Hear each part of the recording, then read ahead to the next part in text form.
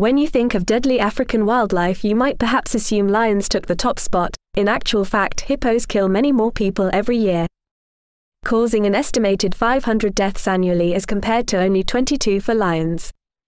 This is because they are very aggressive and territorial and have a habit of charging on boats and capsizing them. The people on board then either drown or are killed by the animals themselves.